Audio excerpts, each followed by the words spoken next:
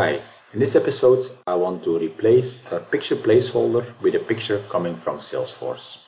I'm going to use a PDF file, and in the PDF file I have some merge fields, as you can see over here, that I want to fill with the company name, the industry, and the website, and then also we have a placeholder for the logo. The data will come from my account, and on my account, as you can see here, I have a picture called Logo PDF Butler. To get the data, I have a picture data source, as you can see over here. If you want to learn more about the picture data source, you can just find that on our academy and you search for picture data source. But the picture data source will be linked to an account data source, and then the field to link it with will be the ID field. So I want to link this picture via the ID field to my parents, and then I only want to select a picture starting with logo. So the % is a wildcard, that everything that resembles, that starts with logo, will be selected. So in this case I have indeed a picture starting with logo, and that's the one I want to use. Let's take a look at the configuration.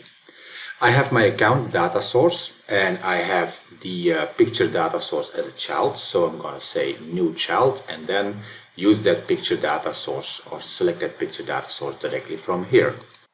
With my picture data source added, I can now add ConfigType to replace the picture placeholder with the picture coming from Salesforce. I'm going to call my ConfigType logo.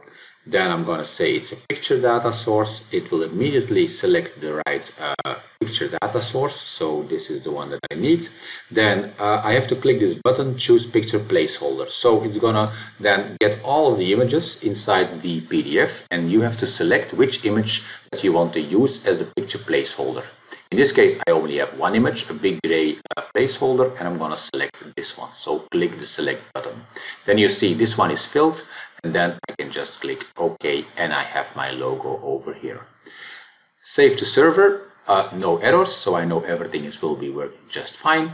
And now if I would generate my document over here, then it would normally have replaced the image with my logo, the picture placeholder with my logo. So I have my company name now filled, the industry filled, the website filled, and as you can see, also the picture logo is been replaced. This was the original one where I started from, and now all the data is nicely filled into my PDF.